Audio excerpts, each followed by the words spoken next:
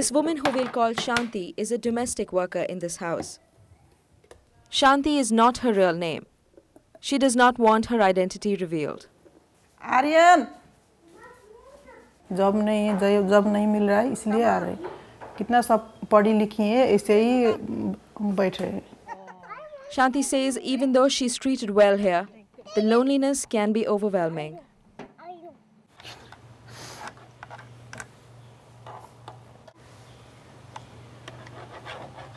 I don't like it.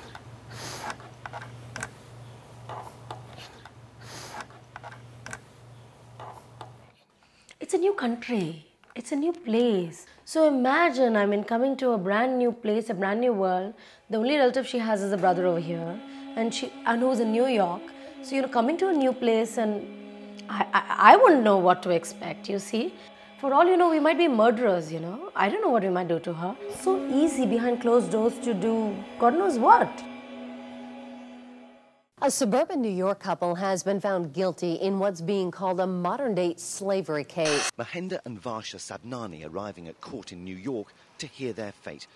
They held 2 Indonesian housekeepers as virtual slaves. The victims testified they were beaten with brooms and umbrellas and slashed with knives. When we walked in with the arrest warrants, the Sabnani attitude was they were above everyone. She was known only as Samira. Take a look at her. The scars on her face. You're going to see her arms, the rest of the body. This is 5 years' worth of beatings. Samira was 51 years old. She worked as a maid for Varsha and Mahinder Sabnani, who made their fortune in the perfume business. The couple paid her way from Indonesia in 2002. 3 years later, they brought another Indonesian maid into their home, 37-year-old Inang. Samira and Inang found themselves enslaved.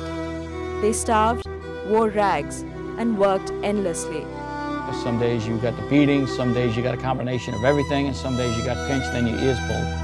It just depended on what Varsha's mood for the day was.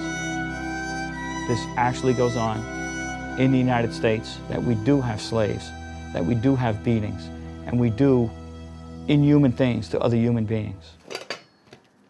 Shaku came to the United States to work for a Bangladeshi diplomat in 1997.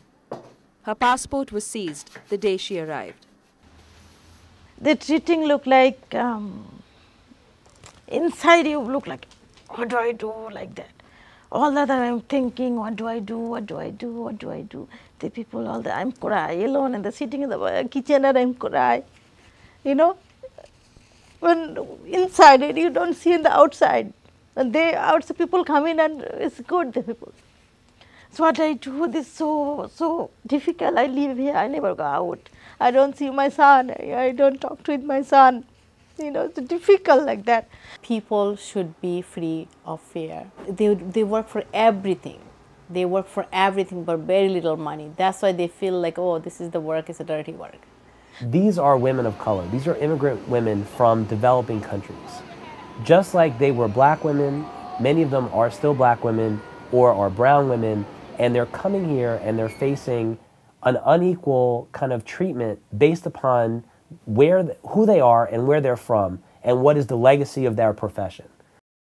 God's calling me and I ain't got long stay. It's a legacy rooted in the aftermath of American slavery, when federal laws to protect workers were passed in the 1930s. Domestic workers, many of whom were African Americans, were excluded. The kind of compromise that was reached was that we will exempt domestic workers and agricultural workers from the protections of the National Labor Relations Act.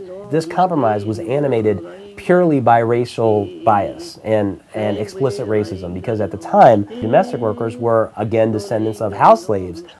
Fast forward now to the present, who comprises domestic workers and who comprises agricultural workers? Domestic workers are overwhelmingly women from South Asia, from the Caribbean, from Latin America, from other parts of the developing world, again, women of color. So at the outset, we're dealing with historic and contemporary racism at its root. federal laws still do little to protect domestic workers. Domestic workers are not included in anti-discrimination laws because their workplaces are too small.